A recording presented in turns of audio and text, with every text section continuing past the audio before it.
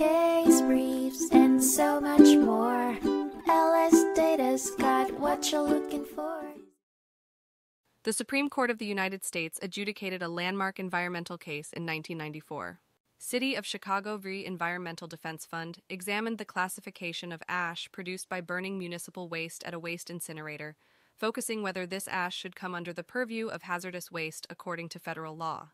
The Environmental Defense Fund, EDF, initiated the lawsuit against the City of Chicago, arguing that the ash was toxic and needed to be regulated under the Resource Conservation and Recovery Act, RCRA. The case produced intriguing results at the initial Court of Appeals level. The court agreed with the EDF stance, ruling that municipal waste combustion ash did indeed fall under the hazardous waste category, thereby subject to regulation.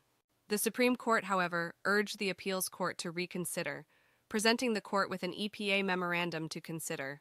Undeterred by the Supreme Court's directive, the Court of Appeals reaffirmed its initial verdict.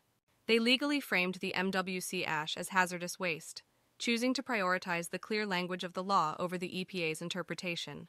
Arguing that household waste was exempted but not the generation of hazardous waste, the court sided with the initial ruling. Detailed interpretation of Section 3001I of the RCRA and the legislation's prime objectives of encouraging resource recovery and safeguarding against contamination played a crucial role in the decision. The judgment of the Court of Appeals for the Seventh Circuit was upheld, pressing forth the notion that environmental and legislation complexities sometimes intersect, but the enacted text of the law ultimately reigns supreme.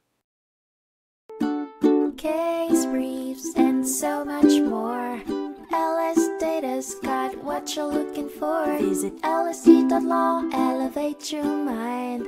Leave the stress of climate.